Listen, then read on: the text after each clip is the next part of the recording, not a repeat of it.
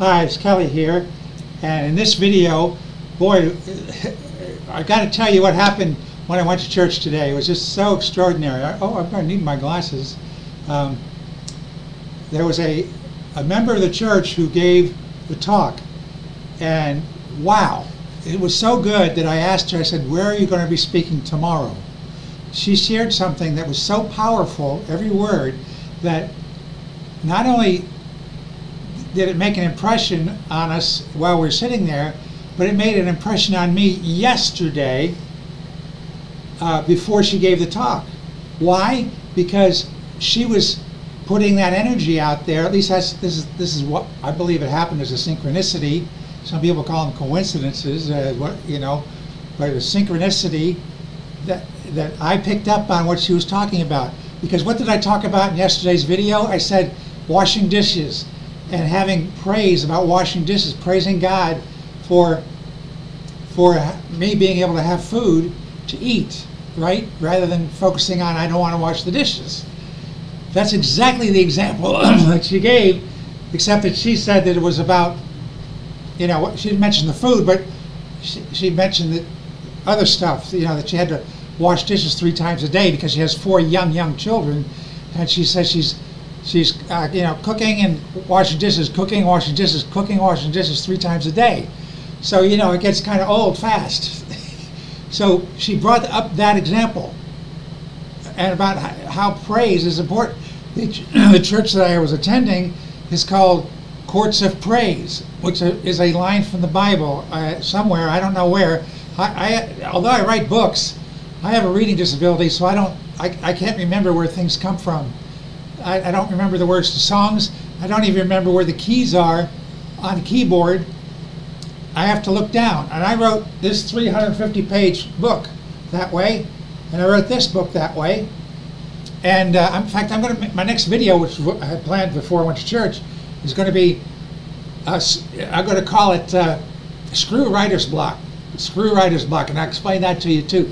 So anyway, this book's been around for 25 years. Longer than that, 27 years, something, and it's still being ordered today. Anyway, I'm getting sidetracked. So I want to read to you what she had to say, and what it was written as a letter from a former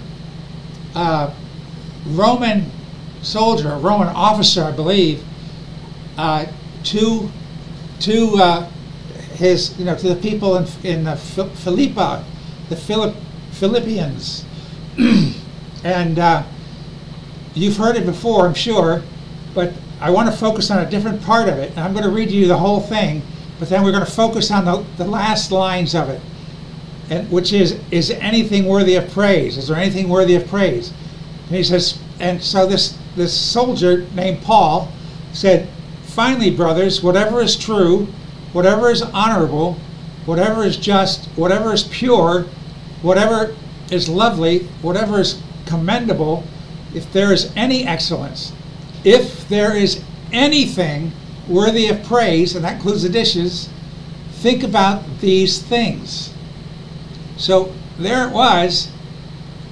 If there's anything worthy of praise, let's see, I think that's Philippians 4:8. So isn't that fantastic? Right there. And he didn't mention the dishes, but it probably covers that, because it says anything, whatever is honorable, whatever is just, if there's anything worthy of praise, and certainly anything that God has made or made possible is worthy of praise. So there you go. And as I mentioned yesterday, if we forget to do this and we think about it, oh, we could have done it then, that counts. It goes back and it counts, because it's worthy of praise, and you're praising it by remembering that you wanted to do that. So you can't lose in this thing. It's called, the blessings already are. I'm not sure if this is Sanskrit. It's Baruch Bashan. And it means the blessings already are. And this is an example of it, and how things are just unfolding for all of us.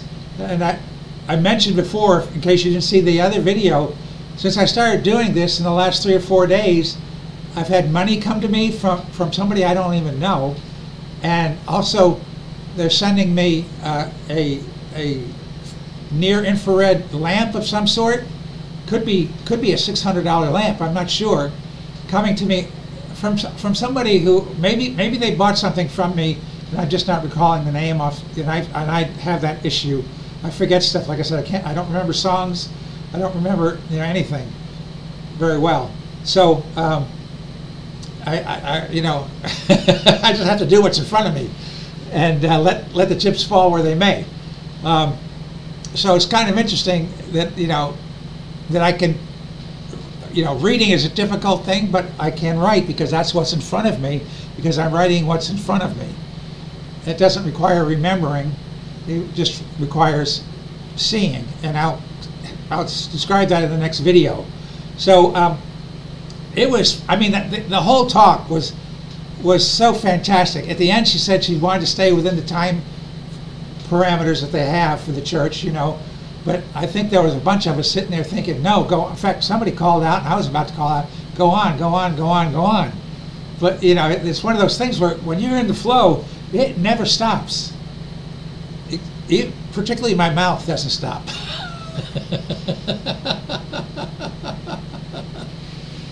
And yeah, so get into the flow. Is there anything? Let me click back here where I can read it again, because it's just so important. Whatever is true, whatever is honorable, whatever is just, whatever is pure, whatever is lovely, whatever is commendable, if there is any excellence, if there is anything worthy of praise, think about these things. So I mentioned to you as well, I did the same thing when taking my laundry out, yesterday. And for me, I have a back injury, any kind of standing physical stuff is a chore for me. So it was, but not yesterday, because my focus was on praising God that I have clothes to wear, and that I have a washing machine to wash my clothes clean. So there's just so many things to be grateful for. But the most important thing isn't the things that out there, it's to be grateful for God. God is inside of us, and so we've got to be grateful. That's the thing that's keeping us running.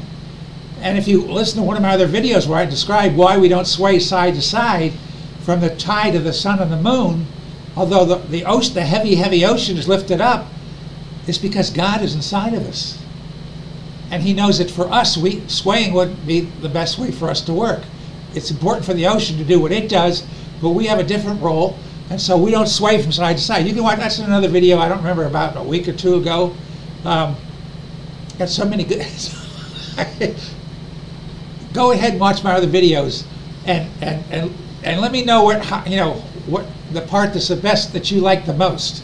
Tell me what you like the most about it, and and if you feel like it's share worthy, please, I'd be honored if you would do that.